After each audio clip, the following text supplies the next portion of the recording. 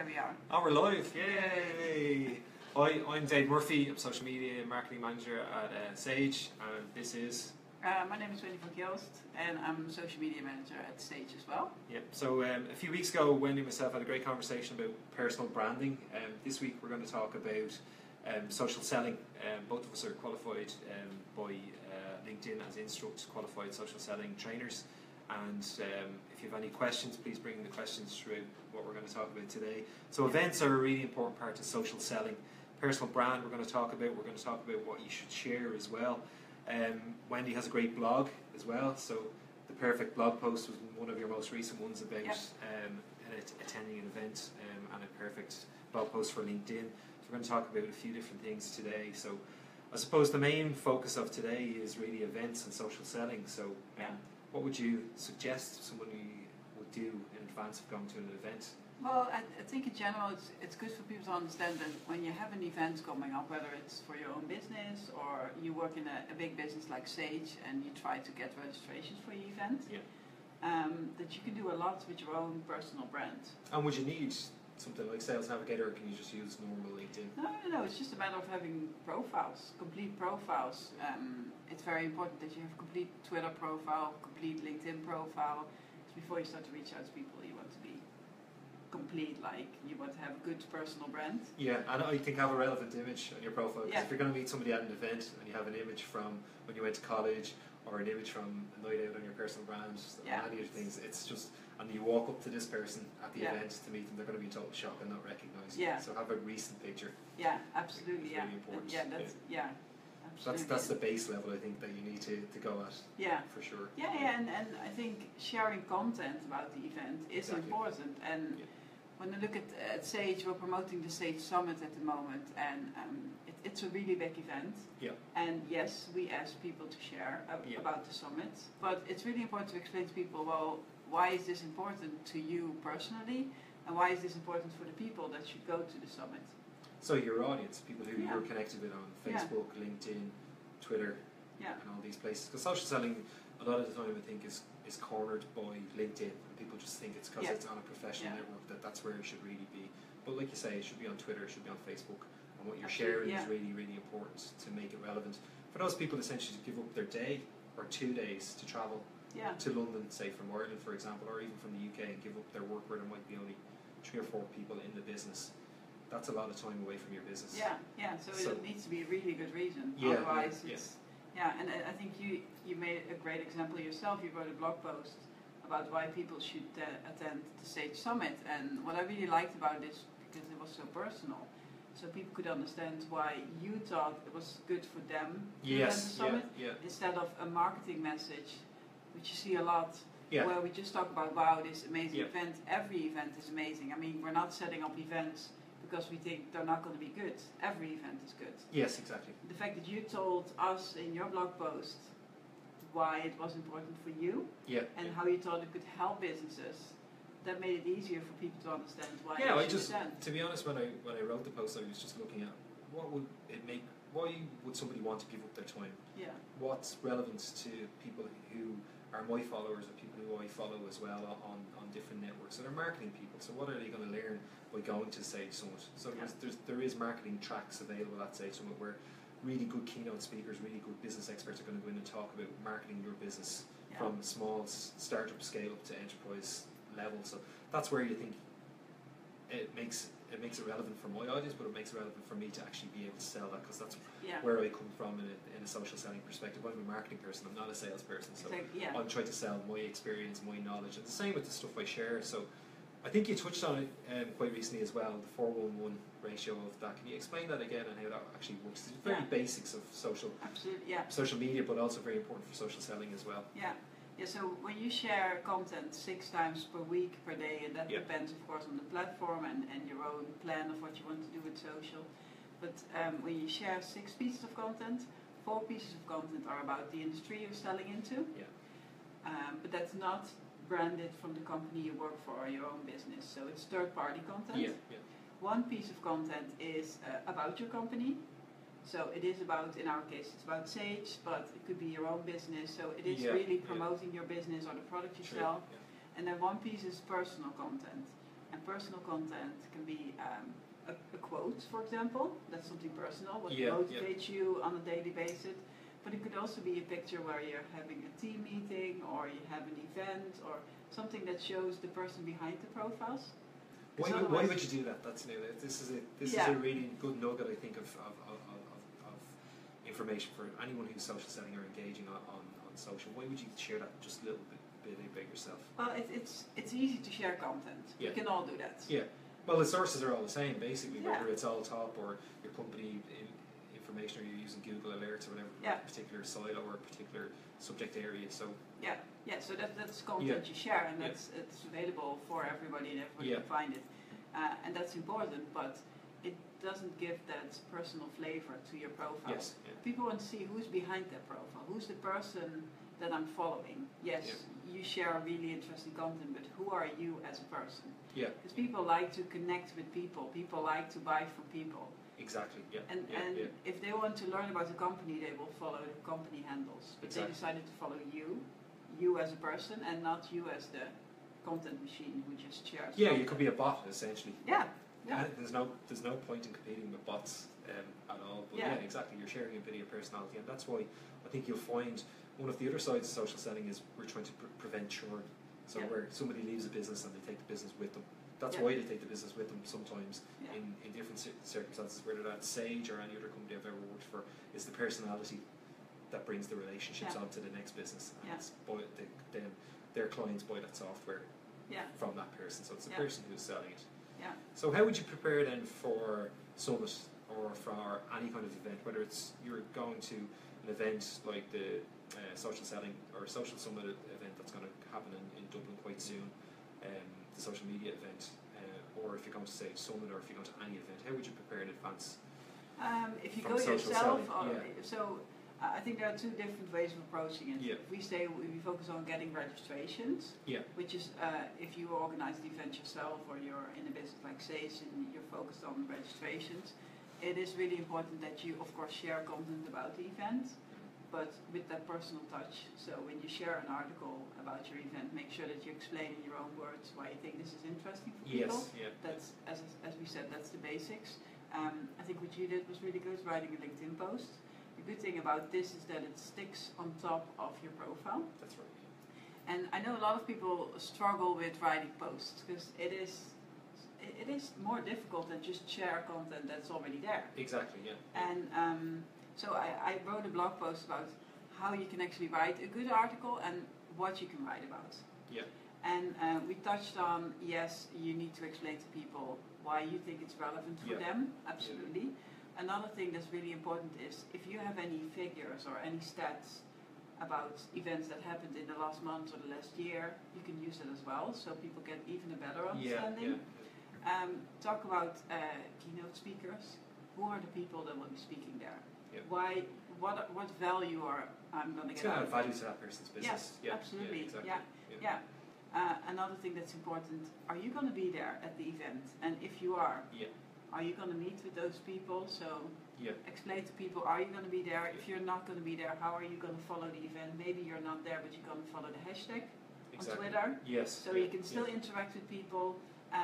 Maybe you're not going to be there because it's too far away, or you're basically not able to go there, but you want to follow up with people after the event to hear from them how they experienced the whole event. So in a situation like this, say if you laid out very clearly, if you were a business development person and you had a potential client who was going to an event and you personally couldn't go to the event, would you organise for somebody else on your team or somebody else from your company to meet that person? Absolutely, That's what you want in the end. You want people to meet with you or your colleagues to learn more about your products. At the end, you want to sell a product. The whole event is set up to sell products. Yeah, absolutely. And yes, some of people will go there just for awareness and to get a better understanding of the business. But still, you want somebody there to welcome the person, to have a conversation. Yeah, absolutely. And if you were actually going to your event, I just read Janice B. Gordon's post on the Sage blog. And she said, get there early, beat the queues, find your way around, know the space in advance. Obviously do your research and look at the floor plans. But that gives you the opportunity to find some quiet places to have one-to-one conversations, which I think is really, really important. So if you are going to an event, research the floor program, look at the event, look at the tracks you want to go, look at the keynote speakers you want to go, but also make time to meet people. I think is really, really important about it.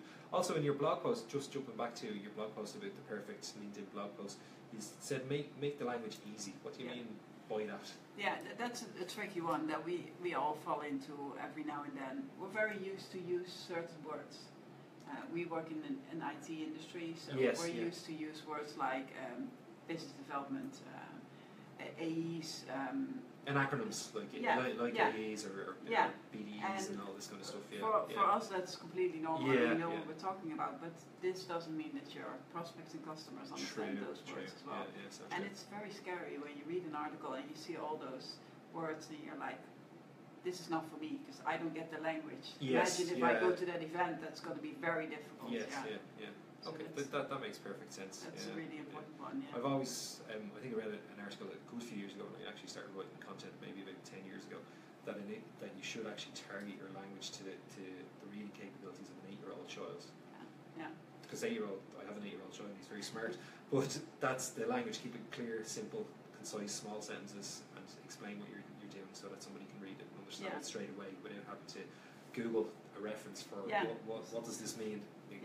Exactly, so that's brilliant. And maybe it's interesting for you to share, you wrote some in-mails for people to register for. I suppose to kind of put the Sage spin on it as well, we have, as part of that, we had a colleague communication toolkit. So our good colleagues in the social team in the UK, Ellie and Megan, have that communication toolkit has gone out, and as part of that, to enable our sales people within our organisation who are professional social sellers, we have put together about 5 or 6 different in-mails that they can use in messages for their current customers and also for potential prospects that they can contact, which makes it easier, because during the day, I'm sure it's like writing a blog post. For some people it comes easy.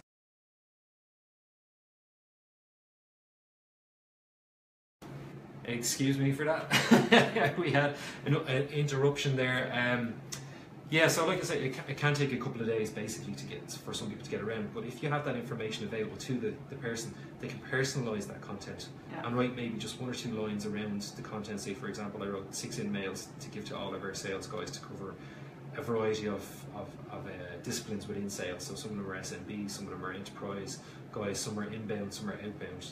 So they can all use this information and just personalise it with 1 or 2 sentences and send it by a message if it's a current connection, and send it by in-mail through Sales Navigator if it's a prospect, which I think is really good. It's really useful to say, look, can your company afford to miss this? This is really good. These are the reasons why. Lays it out very quickly, 1 paragraph, and they can personalise it based on the knowledge that they have already with those clients. So, but when you say personalised, because personalised. You need to explain why you should go. But what is personalising an in-mail or a message? Well, I suppose personalising an in-mail is based on the conversations you might have had with a client or a potential client over a while, and say, I see, John, that you're looking to expand into the payroll area a little bit more because you're client based. So I think, say, your X product is not useful for you anymore, but there will be demonstrations on this. There's also going to be a subject matter expert from our company plus an industry expert. So these are reasons why you should go and attend, say Summit, for example. These tracks and these particular speakers are going to be exactly what you need to know. And then you can also talk to people who are using it, your peers, which is great. That's the kind of spiel that you want to add into an email to make it more personal. So that I suppose it's the wrapping on the present. So Summit or an event is like a present, and the wrapping is the personalisation and the card that you want to kind of put around that. So. But what if you don't have any in-mails? If you don't have in-mails, because I'm sure people are watching and are like, yes, I get that you can send an in-mail, but I don't have, or I'm not paying for LinkedIn. So use messages. Use your client. Use your customer base. Your connections on LinkedIn. So if you have any number of connections, be that 1 or 700 or 7,000, reach out to the ones who you think that this might be useful for. So we did an exercise last year for Sage Summit in Chicago, our big global event. I would like to say at this juncture as well, we have Sage Summit currently going to happen in Australia and Germany, all before the UK happens. So we have multiple local ones, just to get more people at the events, because last year it was in one location in the US, and it was a lot of travel for a lot of people for a few days, whereas these local ones are very locally focused. Which is great. As well. Localization, exactly, yeah. which is really important. Yeah. So last year, because it was a global event, we were asked internally to, even without Sales Navigator, just on a social selling level, on basic LinkedIn, just to send out 5 or 6 messages and write a blog post as well. So I did a blog post, wrote 5 or 6 messages, and sent links where people can engage live, because it was in Chicago, on through links on the web, so they could see the keynote speakers that they wanted to see. And I picked out specific people I worked with, or people I had a relationship with in the past, who I thought it might be interesting for their business, because they were in startups or in technology businesses that could use a software as a service platform that Sage provides. So in a nice soft touch, this might make your business easier if you look at this event, rather than trying to sell them. Our products are great, buy our products. Never lead with that in social selling, ever. No. Make multiple touch points, build a relationship. Don't go out the gate with shouting, going, buy our products, they're brilliant. Nobody wants to know. It's like we've always said in social selling, you go to a party and you start to talk to somebody and they go, well, I climbed Kilimanjaro and I went up Mount Everest backwards and I swam the Atlantic. You just turn off and you walk away and you just go, that person's full of BS, and you just move on, Whereas you want conversational cues where it's natural and the conversation flows, and that's exactly what social selling is. As well. That's a really good one. I think if we move on a little bit from LinkedIn, what would your suggestions be around, say, Facebook and Twitter for social selling for an event? Well, I'm a big fan of Twitter, and I think it's a great platform to start engaging with people before the event. Every event nowadays has a hashtag. So it's quite easy to find the hashtag and to see who else talks about the event before. You can share content about the event before. I've been using Twitter myself as well to invite people for events.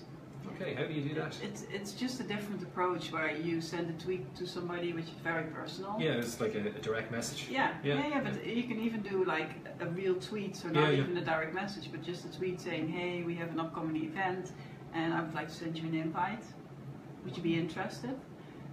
What I experience is that people really appreciate it. Because it's something different from what they normally get. And then when people say yes, of course you send them a direct message to ask for the details. Never ask for the details, of course, in public. Because we're not going to share the email address. Well, that's true. So make sure that you follow the person on Twitter. Because otherwise they can send you a direct message, so they need to follow you back. When you follow each other, you can send direct messages. So don't make it too difficult for people. Make sure you follow them before you reach out to them. Otherwise you get those awkward situations. But that's one thing I really like about Twitter. And what I think Twitter is very powerful for is during the event. The conversations at the event. As I said, there's always an event hashtag. And every time when there's an event, even when I'm not there, I love to just jump on the hashtag and just have conversation with people about the event, hear about what they think of the event, hear about keynote speakers. Because a lot of people quote what people say, so you can get bits and pieces of the event. And when you're at the event, it's great to use to meet with people. Exactly. So what would you normally put, say, in a post? Would it be an image or a video, the hashtag, and some kind of inspirational quote from, say, a keynote or from a track that you've gone to? Absolutely. But I also like to have conversations with people. So if somebody at the tweets, event as well, and somebody tweets saying, "Hey, I'm now at this keynote speaker," and they share a quote, that you reply to it where you give your opinion, saying that you're there as well. So really having conversations with people. And the nice thing is when you then meet people in person, there's already this connection. Because you have built up this type of conversation in advance. That's brilliant. And it works great for people who are not at the event as well. I think it really does. Like our ADs, our AEs, our account executives, and our business executives and stuff like that. It really does. So how would they best do it? Would you recommend that they use something like Hootsuite on their desktop to follow a particular trend you can do that. That's going on, or just use it by mobile and set up a list on Twitter? But what I always do is I just search on Twitter for the hashtag. Because for me, I think it works the fastest. When you click on latest tweets, you have a real-time feed of tweets coming in. But Hootsuite is a good tool that you can use for it as well. And of course, you don't have the whole day to be on Twitter, especially when you're not at the event. Yes, exactly. So try to find some times during the day, maybe for 10-15 minutes, where you just engage with people. Yeah. Even better if you have a list of prospects who will be there. Yes. Create a Twitter list with your prospects. Yes. And see what they tweet about. Exactly, and engage in conversations that they're having as well. Another tip as well as I would recommend is, like Janice B. Gordon said in her blog, look at the event schedule, and if you're not even there at the event, pick the tracks that are going on, and at those particular times join in the conversations, and make that Twitter list of your customers that are going. I think that's really, really important. And the same with Facebook as well. Keep an eye out on Facebook for your customers that are there at the event. Follow what's happening in their timelines and engage the conversation. Yeah, and I think nowadays with all the live video options that we have, it's so easy to follow what's going on at an event, because there's always somebody who does a live video. We are doing a lot of live videos as well. We're doing triple live video now at the moment. At the moment we do 3 live videos. No, but it's so easy, so you can just jump on those and follow what's actually going on, which makes it even easier to have conversations with people. Yes. Then you know exactly what has been going on. I think the big thread of this conversation, of the last 5 minutes anyhow of this conversation, is it's peer-to-peer. Yeah. And this is what social selling is really about.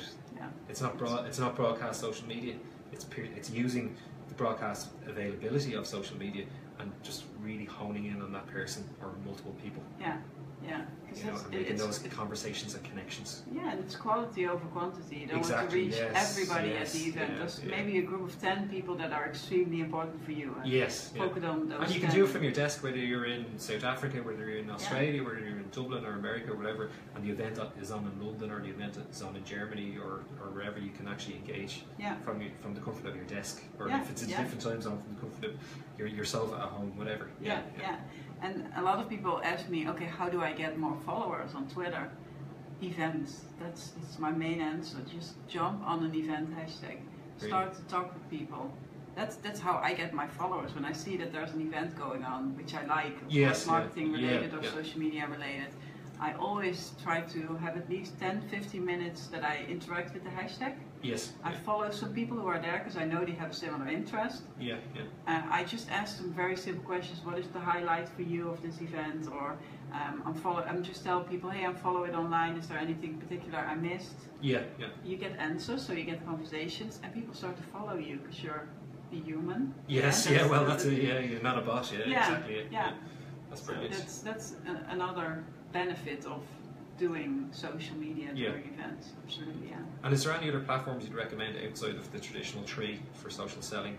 Would Instagram be a platform for social selling at an event? For me, it is. For me, it is. So how would you use that at an event for social selling? Well, there are hashtags on Instagram as well. So search for the event hashtag first of all. You can follow your prospects on Instagram, of course, because it's an open platform. It's absolutely not creepy or anything. I mean, those people have profiles because they want to be seen. Yes, exactly. So you can absolutely follow your prospects there. Especially with the Instagram stories now and Instagram live video. And the new carousel feature as well, which I think which kind of is, you could really condense activity in one post. So you say, for example, you meet all your prospects or you meet customers, or if you're like, we have Humans of Business on Sage as a platform, you just want to highlight 10 of the Humans of Business in one day really quickly at an event that you're running, or your clients, you want to showcase your clients, 10 quick photos, and then just tag them all, and you have a carousel quickly. And then you mentioned something interesting, tag the people. Tag them, and the location, I think, as well. Why tag the people and why the location? Because people get a notification, first of all. When you tag me, I will get a notification. And location is because I always search on location. When I go to a restaurant, the first thing I do is I check on Instagram for pictures, because I want to see what I can expect. So it works really good. And it's also the opportunity then of amplification. If you tag somebody, they're going to repost on Instagram. You tag somebody in Twitter or something like that, they're going to like, they're going to retweet, they're going to comment and share. So you're amplifying to bigger networks there as well. And don't forget LinkedIn, because during the event you can use LinkedIn as well. That's exactly it. I think people actually forget that LinkedIn is a great mobile platform. There's multiple apps available. There's obviously LinkedIn's normal app. There's Sales Navigator app if you have a Sales Navigator license. So use those platforms. Actually, while you're there using it on Sales Navigator, check your leads see if they're going in advance. Obviously tag that they're going to the event within Sales Navigator as well, and then just spend some time on LinkedIn, promoting on LinkedIn. Write a blog post about your experience. If you're a customer going to somebody else's third-party event, write about going to the event, what you expect, who you met at the event, and what happened after the event. And share your social selling experience with everybody. Wendy has set up a group on LinkedIn. You can explain the name of it. So for everybody who is interested in social selling, there's a LinkedIn group called Social Selling Experts. So if you want to join the group, just request access and I will give you access. But that's a group where we try to have conversations about social selling and to share best practices, because it's something really new. And yes, we test a lot and we see a lot and we give our opinions on stuff, but there are more people that have different experiences, and it's great to be in one place where you can share experiences and learn from each other. Again, it's conversations. It's peer-to-peer again, which I think it's a very unused part of LinkedIn groups in general. But the membership of your group is up in the thousands now, is it, globally? It's 700. 700, but that's from a group that started with nothing in November. And basically came from an event. It came from an event, I think the history of this is important to share as well. Absolutely, Because I was at a LinkedIn event and I was talking to people who were social sellers. It was a LinkedIn social selling event.